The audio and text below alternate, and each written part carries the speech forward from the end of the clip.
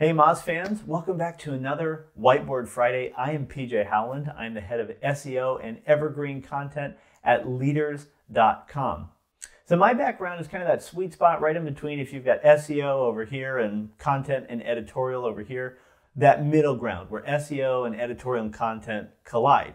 And if you're familiar with that world, you know that we are dealing with thinner margins, we have fewer resources, and we have less clear direction.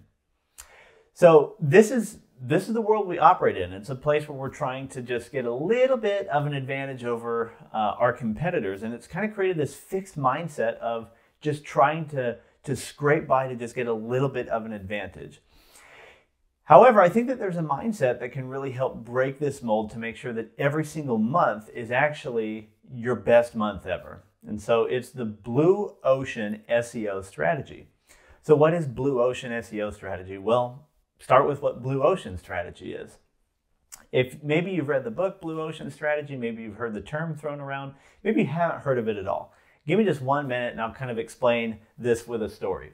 So back in the days when circuses were traveling the countryside, there were two predominant circuses, Ringling Brothers and Barnum and Bailey. And they would spend lots of time, energy, resources trying to one-up each other. They were producing, who can have crazier stunts, who can have, weirder clowns, who can have, more eccentric animal tricks or whatever. And it got to the point to where they were, competing so hard with each other that they forgot what their customers really cared about. And the sentiments of the day were that, hey, we don't want to see multiple rings. We don't like looking everywhere. Put it back down to one ring. We don't like the animal tricks. They're cruel. They're outdated. But these circuses were so fixed on competing each other that both of them ended up losing out. And then who should come along? This new player, Cirque du Soleil. Now, if you've been to a Cirque du Soleil show, you probably know where I'm going with this. It's unlike a traditional circus. In fact, it's unlike anything else out there.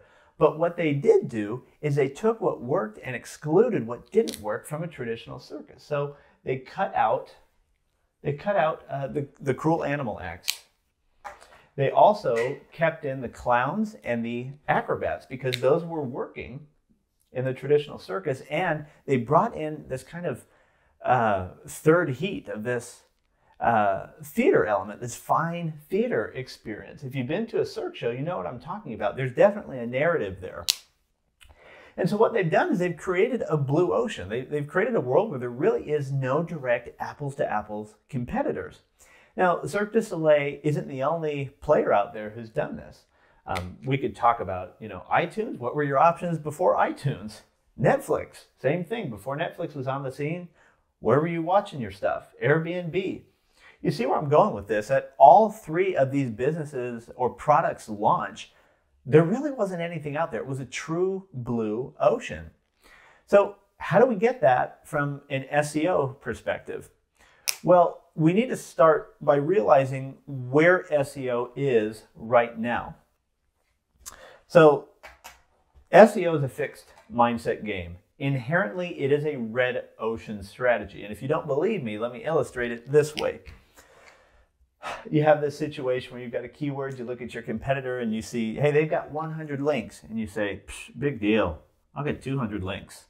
Their site speed score is 80. I'm gonna make it 90, we're gonna have 90. They write 1,500 words, you see where I'm going with this. We write 2,500 words, okay? That's not blue ocean thinking. That is fixed red ocean, fierce competition mindset thinking. But it's where a lot of SEOs find themselves. Heck, I've been there.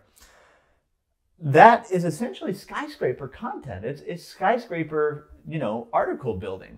And hey, there's been a place for that, but at its core, it really is red ocean fixed mindset thinking. So how do we get over that? How do we as SEOs, digital marketers, content marketers, how do we get over the fact that we're playing a red ocean game?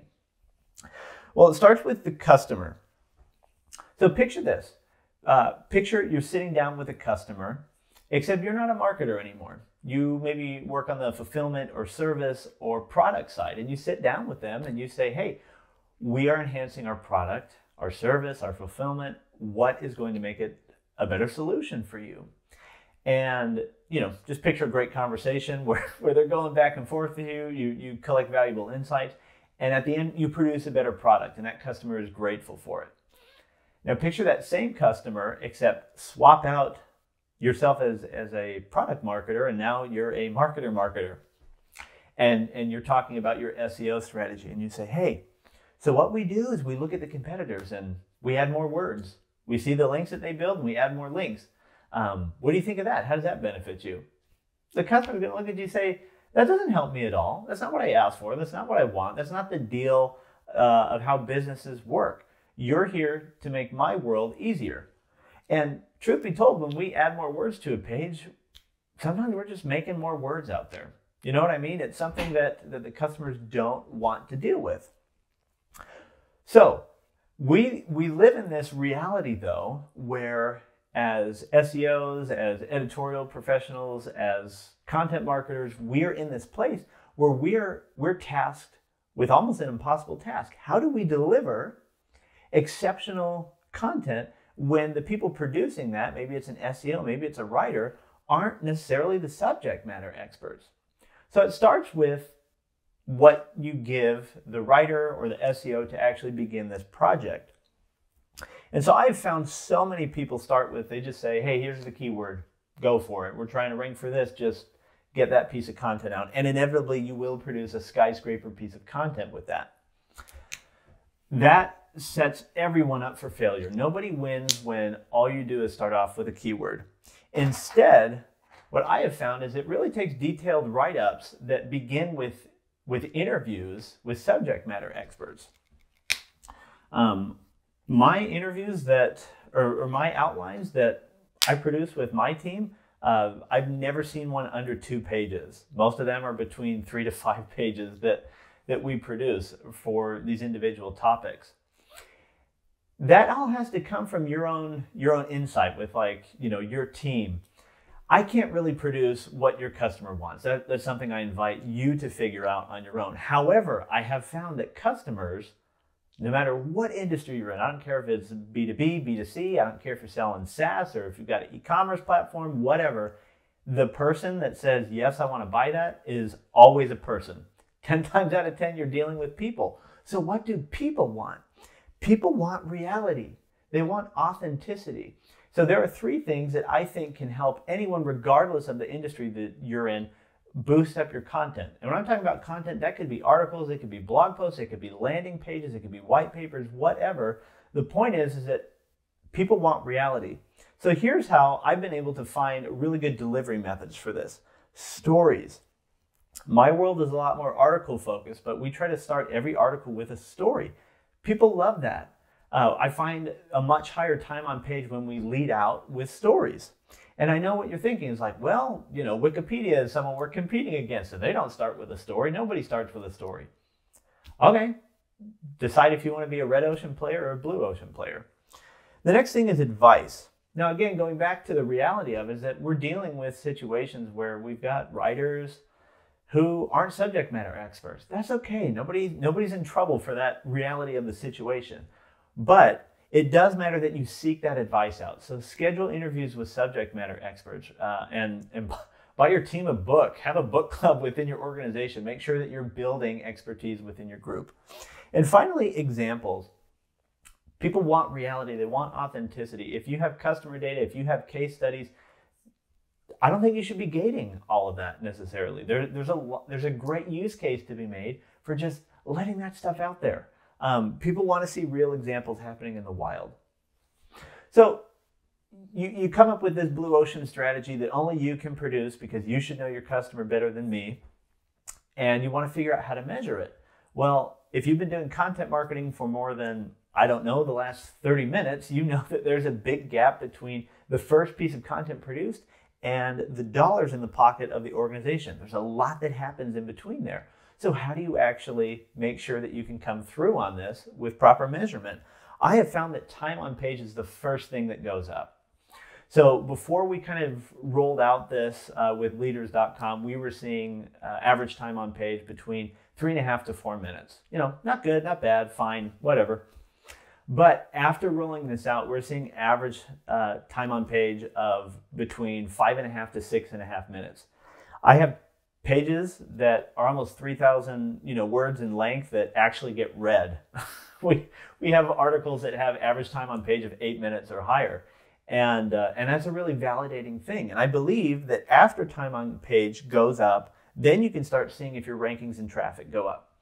Now you can see right here, there's no tinfoil hat. I'm not making a direct insinuation that there is a correlation between time on page and the rankings that Google's going to hand out to you. What I am saying is that good content gets noticed. And when it gets noticed, you're going to see those links come in.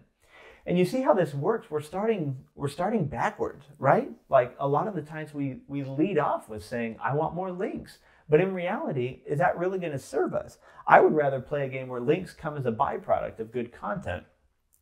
So what's really the takeaway here? I think it's a mindset takeaway. In my organization, we've buried skyscraper content. It's dead. It's in the ground.